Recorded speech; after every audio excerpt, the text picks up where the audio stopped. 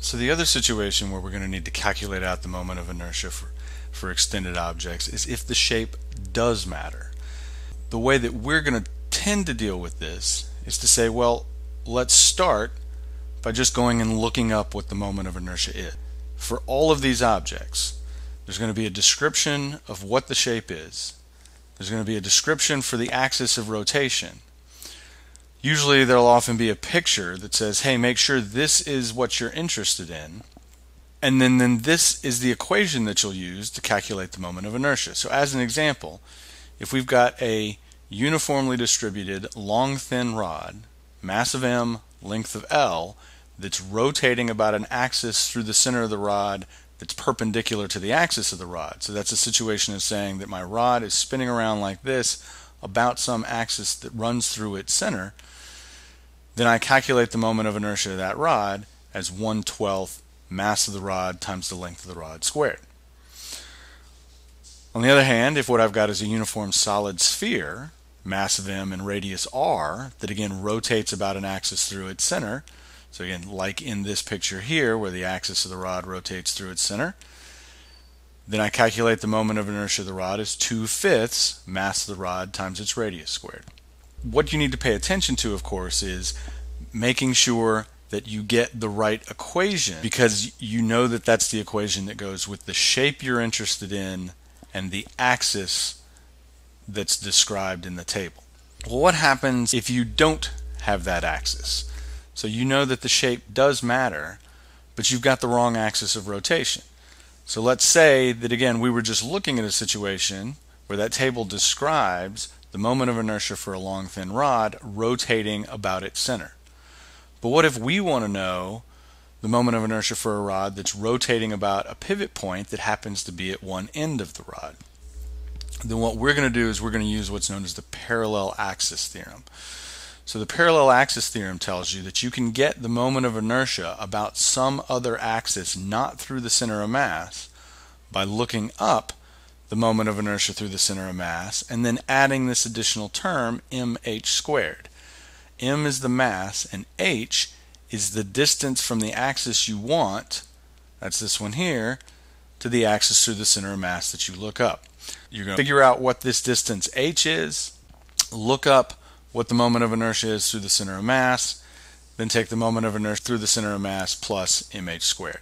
Parallel axis theorem is one of the tools we're going to use. It's still going to let us basically go look up what the moment of inertia is, then allow us to adjust if we want that object but through a different axis. Well, what if the shape matters but the object is made up of multiple uniformly distributed pieces? And so, as we emphasized when we were talking about with the moment of inertia of point particles, is that the moment of inertia for your system is just the sum of the moment of inertia of the individual pieces. So here, mathematically, all we're saying is if you've got a system that's made up of multiple pieces, the moment of inertia of your system is just add up the moment of inertia of piece 1 plus piece 2 plus piece 3 plus however many pieces that you break your system up into. So what this means is that, again, moment of inertia acts just like mass. How do you find the total mass of your system? You just add up the masses of all the individual pieces. Moment of inertia works the same way. And so as an example, let's say that I've got a rod and then I have 2 point masses sitting on the end. And I'm going to let this 3-piece system rotate through an axis through the center of the rod. What I recognize is I've got 3 pieces. One of them is an extended object whose shape matters. Masses 2 and 3 I'm going to treat like point particles. In dealing with the first one, I go look up the moment of inertia of a long thin rod rotating about an axis through its center is 1/12 mass times length squared. So that's going to be m1 times the length of the rod squared. For masses 2 and 3, which I'm treating as point particles, this perpendicular distance for both of them is half the length of the rod. So to calculate the moment of inertia of mass 2, that's going to be m2 times that perpendicular distance, which is half the length of the rod squared, plus the moment of inertia of mass 3 is mass 3 times Again, it's the perpendicular distance for mass 3, which again is half the length of the rod squared. All I've done is calculate out the moment of inertia of the three pieces and then add them together to get the moment of inertia of your system. Well, what if instead of being point particles, those two masses on the end, I now need to care about their shape? When they were tiny, so the distance across masses 2 and 3 was much smaller than the distance from those masses to the axis of rotation. Now as I make masses 2 and 3 bigger, those distances become much more comparable, and so now I do need to care about what the shape of these masses are. So we're going to say that these are uniform solid spheres, and so how do we deal with this now? We haven't changed anything about mass 1 or long thin rod. We're going to deal with it exactly the same way. We're going to go look up its moment of inertia. It is rotating about an axis through its center of mass, so I can use the equation that I'm given in the table. For mass 2, however, now it's a uniform sphere, but it's not rotating through an axis through the center. So the axis that I go look up is an axis that runs up and down through the center of the sphere. That's not the axis that this is rotating about, which means I need to use the parallel axis theorem to calculate what the moment of inertia is for mass 2. The distance h here is half the length of the rod plus the radius of the sphere.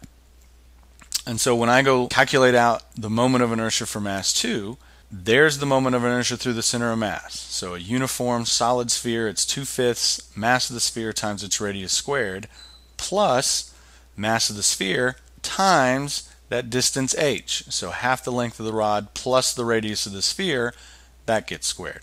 So both of these terms are using the parallel axis theorem to calculate out the moment of inertia for mass 2 now. Mass 3 is an identical uniform solid sphere that again is sitting a distance half the length of the rod plus the radius of the sphere away from the axis that it's actually rotating around. So I'm going to treat mass 3 exactly the same way I treated mass 2. Go look up the equation to calculate its moment of inertia about an axis through its center of mass, but then recognize that that's not the axis it's actually spinning around. It's spinning around this axis that's a distance L over 2 plus r away, and so calculate out using the parallel axis theorem that the moment of inertia for mass 3 is 2/5 m3r squared. So 2/5 times the mass of object 3 times its radius squared plus mass 3 times that distance h, L over 2 plus r, and that gets squared. As we make systems more complicated, we can end up having more complicated pieces for how we calculate out the moment of inertia of extended objects. But again, the nice thing is that if you can calculate out the moment of inertia of each individual piece, then finding the moment of inertia of your system is as simple as simply adding the individual moment of inertias together. What if our object isn't uniformly distributed? All those equations that were sitting in that table, they came from calculus. Each of those equations assumes that the mass is uniformly distributed. So if you're going to say 1/12 ml squared for a long thin rod rotating about an axis that runs through its center, that's for a uniformly distributed rod. So if you don't have a uniformly distributed rod, what do you have to do? Well, you have to go back and use the calculus to figure out what the moment of inertia actually is. Again, it's a continuous distribution of matter. This is very similar to the equation we saw to calculate out the position of the center of mass for a continuous distribution of matter. But it just says that what you're going to do is, again, you're going to break up your rod into infinitesimal little mass elements, dm. You're going to take the distance of each of those mass elements from the element to the axis of rotation. That distance gets squared, and then you integrate over your entire object. So one of the things to emphasize with this is we've seen how do you calculate the total mass. Well, the total mass is nothing more than just add up all those infinitesimal little mass elements. We've seen how you calculate the center of mass. You're going to do your integral and then divide by the total mass of your system. But again, notice that what you've got is you've got the integral of r times dm. So part of what we're doing here is we're setting up a series of moments.